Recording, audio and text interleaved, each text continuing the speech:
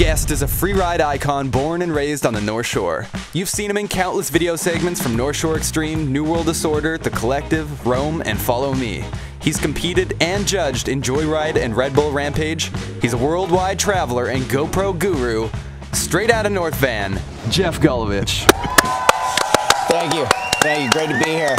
Ma'am, keep your top on. Thank you. Thanks, guys. I wanted to throw it back to the early days of you growing up in North Vancouver, kind of when that whole freeride movement was starting, and you were a young gun and it was all these older dudes. What was it like growing up back then? It was so sick. It was kind of, it had kind of more of like a Wild West feel to it. There wasn't too much structure to our sport yet, but you had all these icons that were absolutely killing it in this sport that was just so young and developing. No one had an ego. You'd meet your hero and be like, yo, do you want to go biking? And they'd be like, yeah, I got nothing else to do. Let's go biking. You've been known to be quite the world traveler. How do you manage such a hectic schedule? Honestly, you just gotta ride the wave and go with it. If you keep saying no, people are gonna stop calling. And if you keep saying yes, you're gonna find yourself in awesome situations, some precarious ones, some crummy ones, but it's all part of the adventure. So what advice would you have for someone who says yes to everything, but finds that they can't manage their time as well as someone like you? Honestly, I just weigh the pros and cons of all the opportunities that come up. And it's really not that hard. If you want to do something, you should do it. If you have to do something, then obviously you have to do that as well. But things are going to stack on top of each other. And if you can find that structure to be able to do it all, sure, go for it. But be aware of your schedule, figure it out. At what point in your career were you traveling the most? I think I'm in the thick of it right now. The past 3 years, it's been 8-9 months of travel every year. And I love it. I feel like you're one of the pioneers of displaying your riding through Instagram and leveraging your Instagram audience to get you places and get you sponsors. Yeah, that's not it's not an unfair remark. It's pretty true actually. Like with the new technology and things changing, yeah, you have to be able to adapt to it. And Instagram is a perfect example of something that's come up. Social media altogether. I remember you being one of the first people to put a GoPro, you know, beside the helmet, a unicorn mount, selfie. Did you have a knack for it right away, or did you take a lot of time to learn all these different like strategies? I was interested. I always loved cameras, shooting pictures, taking videos, but I just didn't have the time to sit down and figure out how to edit it all. And once I finally took the time just to figure out what worked for me, and it came naturally after that, but there's definitely a whole build up to get to where you want to be. How many DMs do you send every day? Oh God, memes fire off dime a dozen. I like funny stuff. Do you guys like funny stuff? No. I've been known to like some funny things. I've heard I have never received a meme from you though, so. That is a lie. If you pulled up yours right now, I guarantee you there's something from me in there. I got a blank DM from Geoff Gulevich, everybody. I haven't got a single DM. I text you a lot of stuff though. He texts me every now and then, but you know, no memes. Yeah. Like, no memes? Can't show that. I feel like we could really up our meme game in this relationship. We mentioned earlier you're a judge here at the Crankworks events, and I feel like judges get the most flack out of any sort of event staff. What is a challenge that you could tell the audience that you face that they might not know? One of the biggest things that people don't understand is the actual scores. It's just a tool to find your finishing ranking. The score is irrelevant. Forget the numbers. It's a tool we use to place you in your ranking. A lot of people think that the first rider gets screwed no matter what. Not true. Semenuk won last year on his first run, so that just negates that immediately. And when you're looking at runs, are you kind of scoring it like a backflip is worth 9 points, a tailwhip is worth 15, or is it harder than that? It's harder than that. If you have someone doing a cash roll or a cork 7 over every jump, then the score would be super high, but the repetition of that trick should take away from the score. So in the end, we've had to figure out that we have to do an overall impression of their run and find that position. We write down the trick they did, switch, regular, how they landed, their amplitude, style, and that's the way we find the score for their run altogether. So people, they need to trust us. Okay, that internet, trust Gully. He knows what he's doing. Yeah, I know you won't, and you can't please everybody, but that's the way the world works, and Something that I've always wondered is how do you know when something is switch? We watch practice every day. We watch all the practices the riders are doing. We talk to everybody. We have an idea of what the run's going to be, but we don't hold them to that. But we know which way you spin. We know what foot forward you are. We're watching everything, and yeah, you just gotta trust us. So, do you feel pressure being a judge? And you know, of course, after every competition, doesn't matter what it is, you hear the chatter, you hear the people, the disagreement, the agreement. You hear all that. Does the pressure weigh on you? No, stop caring. We do our job. We do it to the best of anyone's abilities. We stick to our word, we stick to our decisions, and whatever's said afterward is said afterward. Growing up, I imagine, you know, we all had a spot where we rode. Where was your spot? We had Greenwood, Lieutenant, bridge jumps, Groovula, like the list goes on. Do you have anything crappier than that? Like maybe a grass hill you would hop over? Oh yeah, you got those little neighborhood hits all over the place. Do you miss the days of urban assault? Dude, who doesn't? Like, come on. It's true. Let's get real. Riding street on a downhill bike? Why do you think it's not a thing anymore? What happened to the urban assault? It's kind of stupid. I filmed a video with you, urban assault video. Wordplay to give him doing damage. My words depicted to the canvas that you couldn't manage, you ain't took advantage. I've been the sickest on the planet, really what I'm saying is you ain't never seen it. They try to tell you he a genius and I mean, it's awesome, but if you do it every day, it just takes away from it. Like, these features don't change.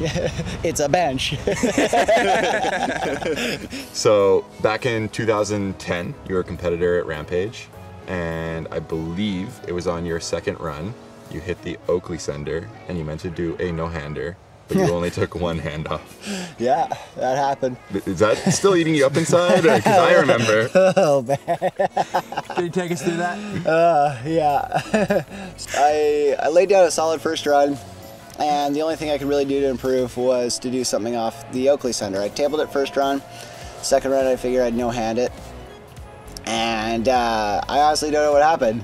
I went off, and I was like, hey! And I kid you not, Adrian Marcoux was shooting from under the ramp, and I went off, and I was like, ah, And he told me he heard it loud and clear. You know, I have a similar story that Jason knows. I was riding A-line, and you know, we all know the jump under the chairlift. Of course. The very first jump. Yeah. And I wanted to throw a no-hander, because, you know, that's the jump where you gotta, you know, have a little show for the people up watching Absolutely. you. And I did the same thing. I was gonna throw the one-hander, but something just happened. Oh, God, no. And I threw the one-hander, and I still think about it to this day. Here we are talking about it. And that was probably, I don't know, like 8 years ago. The difference was there was 2 people watching me, but you had all of national television watching you, so. It was sick. It's the one-hander seen around the world. What would be in the Geoff Gulevich starter pack? Ooh, probably, we'd probably like cram a bike in there. Maybe a pocket knife, a GoPro, snacks, need snacks. What kind of snacks? I always have a couple Cliff Bars in my bag, some Miss Vicky's salt and vinegar. Maybe throw a friend in there. What? Can you bring me back? Can you remember one of your biggest oh shit moments while you were traveling? Just driving in India was so nuts. You're literally looking out for other vehicles.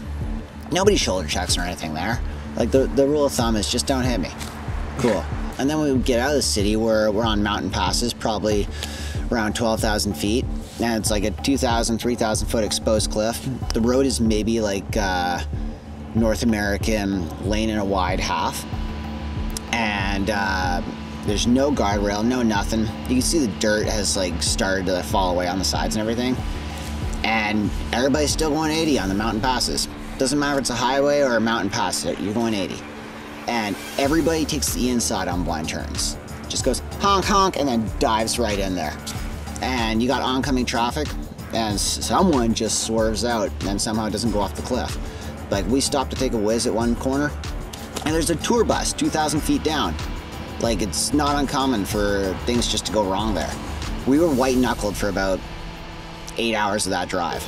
just driving in India is probably the scariest thing I've ever done. Like being a passenger. What was your first bike? My first bike was in Norco, Kathmandu. I saved up for about a year doing my paper route to get it, and I picked it up, and later that day it fell off my friend's mom's bike rack. On the road? Juiced, yeah. Ouch. Yeah. What was your first trick? I'm talking like a trick that you were stoked on. You're like, I can't believe I just learned that. I can't believe I can actually do that. Oh, well, my first trick was a one-hander. I just took it to Rampage, you know. Had to make it look a rat. So times have changed because you were once stoked on the one-hander, and now the one-hander humiliates you and haunts you in your dreams. That's not true. In that particular scenario, it does. However, when I can throw a good one-hander just to be like, hey, how are ya? Then I'm all about it. Because why not? Can you tell us more about these photos? Yeah. Yeah, actually. My friend started a handbag company for women, and he asked me to model in it.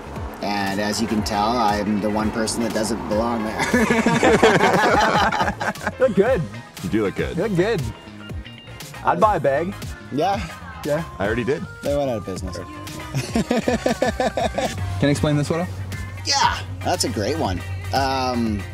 So in India, the guides actually saw this photo. This is just a little truck stop that we stopped at. All the drivers we were with were just like, that's you. Like, that's you right here. And honestly, if you look close enough, it's really not that close, but I get it. Like, all us white people look the same, so there I am. I can explain that one. Yeah, this is my driver's license. I think it's stupid how they make you renew it every 5 years and everything, and I decided to just fuck with them. I didn't get my hair cut. I knew it was coming. I planned this like 6 months in advance. I didn't shower, I messed up my hair, and I went back in for the photo. Wow, a lot of foresight put into that. Wow. Yeah. One more? One more. One more? Let's choose a good one here. Please explain this photo. Oh, so this is awesome. Not super awesome, but the photo is. We were in China for that stupid race down the stairs, but after the event, we decided to ride down the legendary road of 99 curves, and we made it down 97 of them. And at this point, I was riding Mitch Chuby's slow bike, slick tires, one brake, and the road's actually quite slippery. And we get down to the 97th corner, and Bernardo Cruz cuts the corner, and I see it coming, so I hit the brake, the wheel locks up, and I basically accelerate. And my front wheel basically kissed his back wheel in the corner. And I was able to ditch the bike, step over the frame, and run out and just tuck and roll. But Ricky Crompton, who decided that he didn't know how to bunny hop that day, is coming down, and all I hear is, ah, and I look quickly and I see him coming, and I was on the ground, so I got my forearms down, I just covered my head like that, and he tries to hop, his back wheel just hits me in the back of the head, and I went face down into the concrete, and I broke my nose, and laying there, everybody's freaking out, but nobody has any first aid. The only person with any first aid whatsoever was me. Would you like to play a game? Absolutely. All right, we're gonna play a game of fill in the blank here. We got some phrases, expressions. All the blanks are at the end. Okay. We'll put 30 seconds on the clock. All right, are you ready?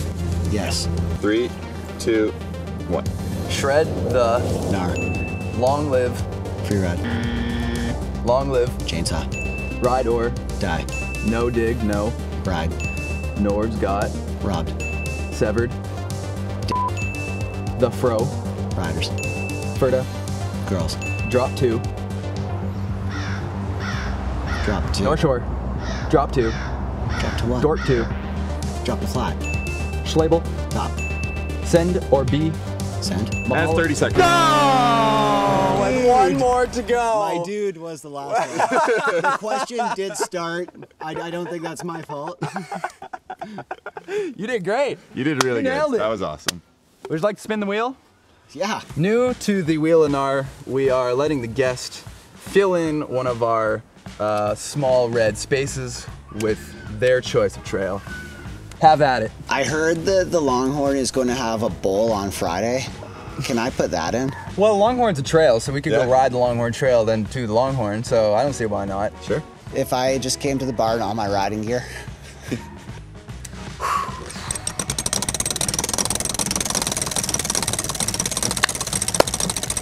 Come on, Bob. I think the price is right. Oh. You got it. Oh no! God, no! Gully, the goat's Gully. Fun. All right, man. Let's go for a ride. Yeah, Let's thanks do for it. ruining us. Oh my goodness. Am I rolling here? Yep. All right. Making my way downtown, Goat's Gully, shredding hard, and I'm so fast.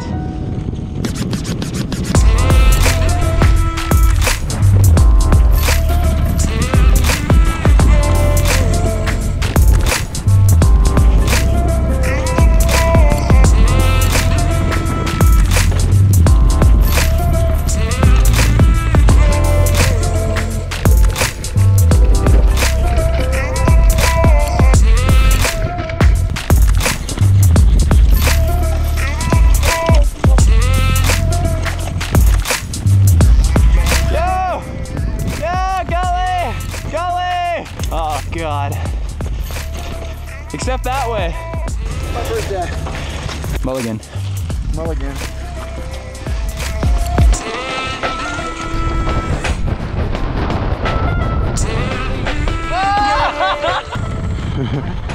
Why did they put that there? That's like so last minute. Yeah, it's very thin. Red squishy thing of death.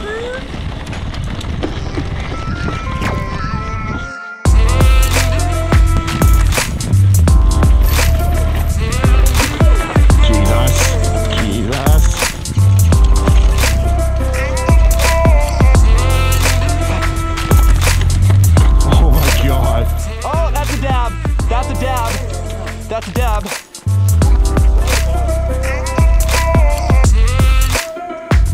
Look at those shore skills.